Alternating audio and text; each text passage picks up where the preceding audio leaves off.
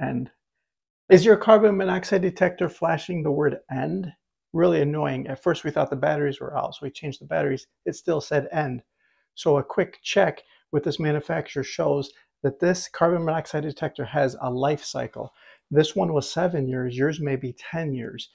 At the end of the manufacturer's life cycle, the sensor is not reliable anymore and you must replace it. Carbon monoxide detectors are an absolute must for safety if you have any kind of gas appliance in your house, apartment, or condo. That could be a gas and that could be a gas water heater, that could be a gas furnace, that could be a gas stove.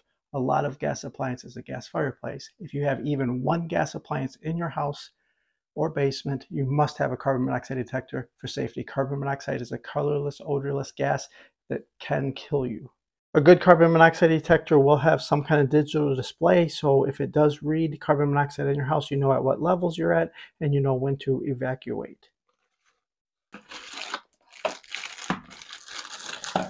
This is one of the most popular brands out there, the Kitty brand carbon monoxide detector. This button is the hush or test button. If it's alarming and you want it to be quiet, you can tap that side, or you can tap the peak indicator level on this side so you'll know what the highest carbon monoxide reading was in recent history. This is a plug-in model, so you're going to plug it into an outlet and you have a battery backup in case you lose power. You still will have continuous coverage. Okay, it came with batteries already included, so you're simply going to remove the tab, and now that completes the contacts. So you have battery power, and eventually you will plug it into a wall.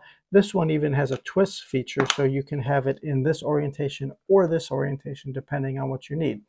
Now you can put the date that you started testing your new carbon monoxide detector, but as we just showed, after the life cycle is over, it will display the end symbol and it will stop working after many years.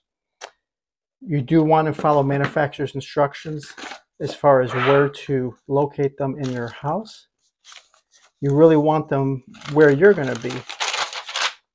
Here's a map recommendation from the manufacturer. They recommend carbon monoxide detectors in all these locations, such as all bedrooms, general living areas.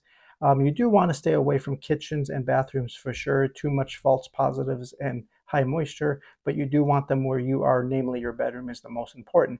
We have a 3-story house and we have one on each level of our house. Okay, simply plug it into any outlet. It will take just kind of a moment to calibrate.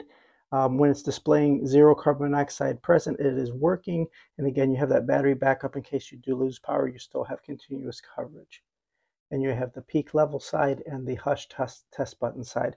This is what it's like if it alarms.